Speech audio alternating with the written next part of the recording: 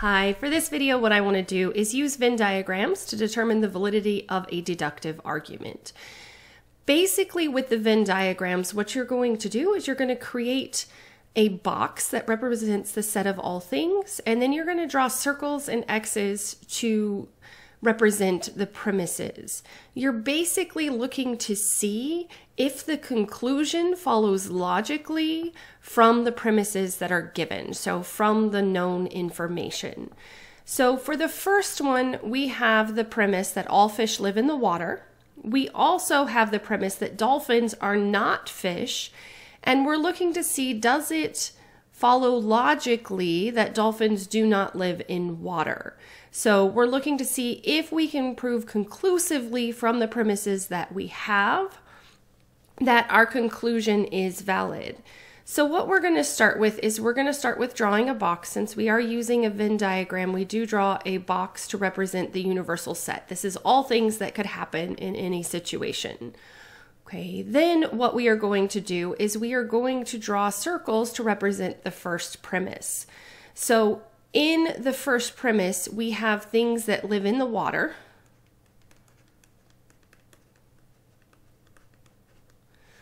Okay, and we know that all fish live in the water. So we're going to draw another circle inside of this to represent fish.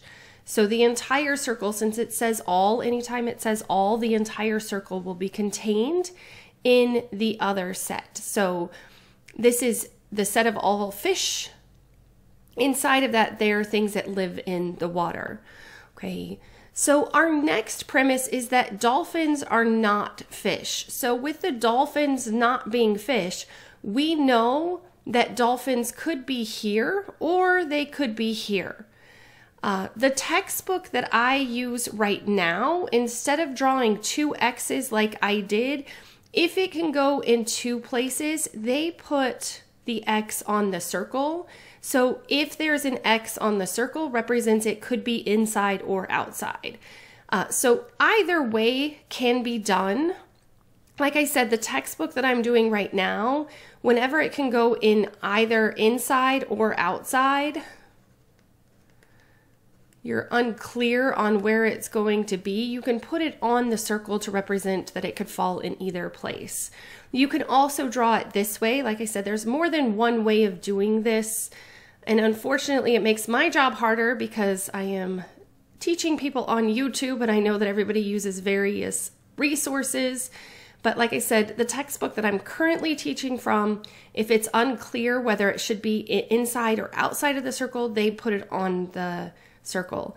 In other textbooks that I have taught from previously, they've done the other method, so either one can be used. But this would be an invalid argument because we do not know for sure that dolphins do not live in the water. So anytime that you can put the second premise in more than one spot, then it does not follow logically, so it would be an invalid argument. All right, so let's look at another example. Again, we're going to start with drawing a box to represent all things that can happen. Okay, and then we're going to start with each of our premises. So our first premise is that a narcotic is habit forming. Our second one is Tylenol is not habit forming. And then we want to see, does it follow logically that Tylenol is not a narcotic? So basically what's going to happen, if there's obviously only one place to put the second premise, then it's going to follow, the conclusion will follow logically. If you're unsure where to put it and there's more than one place that it can go in, then it's going to be an invalid argument and it doesn't follow logically.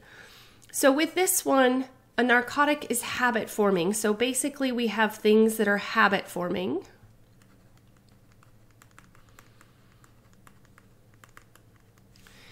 Inside of that, we have narcotics. So narcotics are things that are habit forming. Okay. Our next premise is that Tylenol is not habit forming. So that means that Tylenol has to be outside of the larger circle. There's only one place to put this because it's on the outside of this green circle. It can't be inside the green circle anywhere since Tylenol is not habit forming. The conclusion, Tylenol is not a narcotic. Since Tylenol has to be outside of the habit forming circle, this would be a valid argument because since Tylenol cannot be inside of the circle of things that are habit forming, it cannot be inside of narcotics, and since all narcotics are habit forming, they fall inside the circle. Hopefully this helps you to get an idea of how to use Venn diagrams to decide if a deductive argument is valid or not.